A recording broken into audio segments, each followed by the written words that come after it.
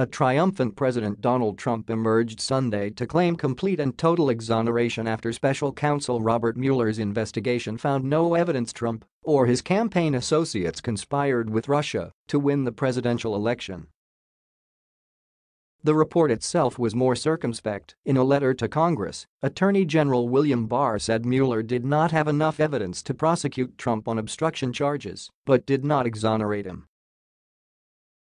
But the absence of clear evidence of wrongdoing was enough for Trump to boast of vindication after the nearly two-year cloud of the probe has lifted. His remarks foreshadow what advisors say will be an unsparing effort to cast the entire Mueller probe as a pointless and expensive folly. "It was just announced there was no collusion with Russia, the most ridiculous thing I ever heard. There was no collusion with Russia. There was no obstruction, none whatsoever," Trump said, calling Mueller's investigation an illegal takedown that failed. Speaking to reporters on a tarmac before boarding Air Force One in Florida, Trump declared outright victory. "It's a shame that our country had to go through this.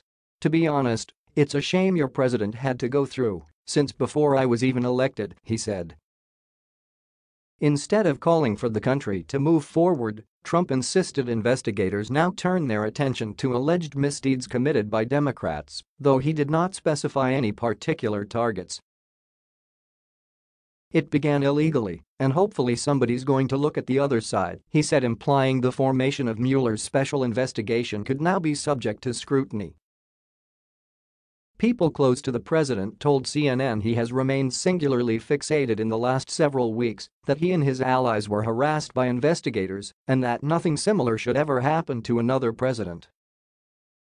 These people believe Trump could potentially push for an investigation into how the Russia investigation began now that it is ended.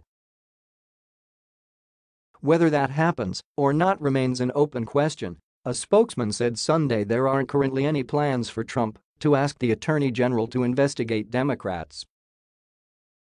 But for now, the president appears content to use Mueller's conclusion that neither he nor his aides cooperated with Russia as a political bludgeon.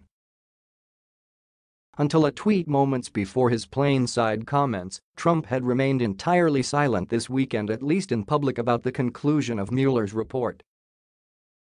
While he was cheered by news on Friday that Mueller would not issue any further indictments, he spent the weekend expressing cautious optimism while surrounded by his attorneys. He tweeted only twice and privately told people he did not know what Barr's next move was. His caution turned to cheerfulness after he was briefed by his legal team Sunday that the Attorney General was set to release findings from the special counsel's investigation, which said it did not find that his campaign colluded with Russia, sources told CNN. When Barr's chief of staff phoned Trump lawyer Emmett Flood to provide a readout of the report, the mood at Mar-a-Lago improved immediately. "This is very good," Trump said upon hearing the news inside his private quarters, according to a spokesman. He was in high spirits at his Florida club the rest of Sunday afternoon, people familiar with the matter said. "Everyone was as thrilled," a senior administration official said. The White House has not yet seen Mueller's full confidential report, the White House said Sunday evening. Much of Trump's legal team, including Flood and White House counsel Pat Cipollone, traveled with the president to Florida, as did a large coterie of senior aides.